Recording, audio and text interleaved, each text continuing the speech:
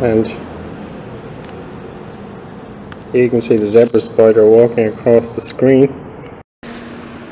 Now it's a jumping spider, and you'll find out why it's called a jumping spider. I bet it'll jump. Oh, it's gone under.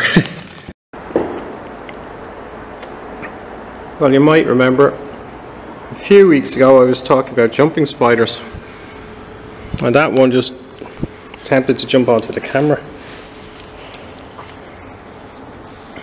And I'm actually in a library, and as I mentioned before, which you probably won't remember, is that when the windows get open in the libraries, sometimes zebra spiders, which like to walk on the walls in the sun outside the library, they'll actually come into the library and walk around on the computers, because the computers tend to be in the sunny places.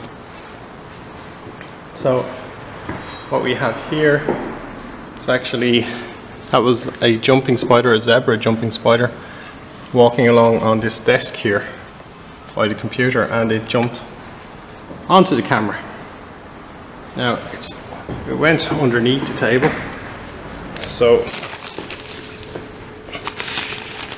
there you go.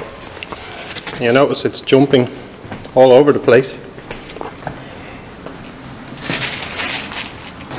Oh, tried to let it out the window, but it accidentally fell. There's a blue bottle, and that's one of the reasons that they come into the building, because like the flies they get trapped, but also come in after prey, although that spider will be very small.